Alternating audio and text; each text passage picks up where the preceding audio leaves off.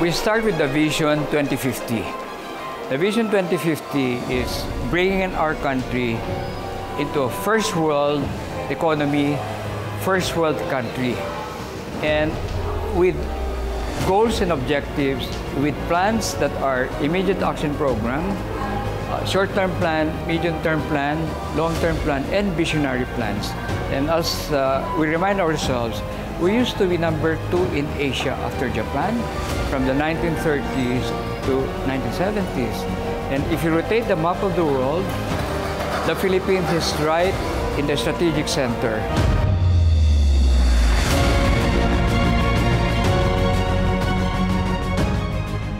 The U.S.-Philippine economic relationship is about more than the short term and more than about one-sided gains.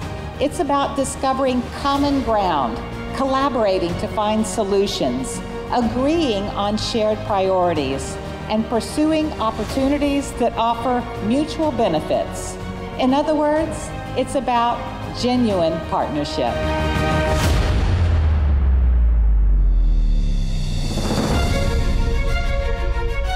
Let us join forces to create opportunities and a brighter future for the Philippines.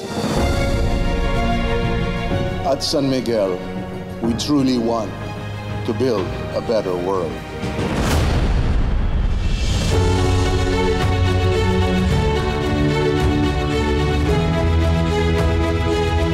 It is our responsibility as chambers of commerce to be able to successfully mentor, persuade, especially our local government leaders, mayors in particular.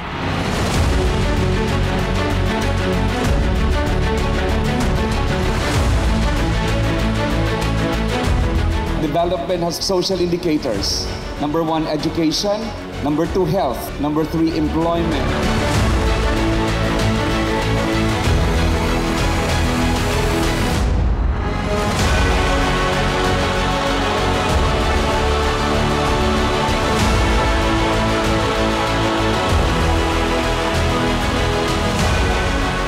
So I look forward that all of us here really are participants in the whole effort to build our nation to be a world-class country. Maraming salamat po. Thank you.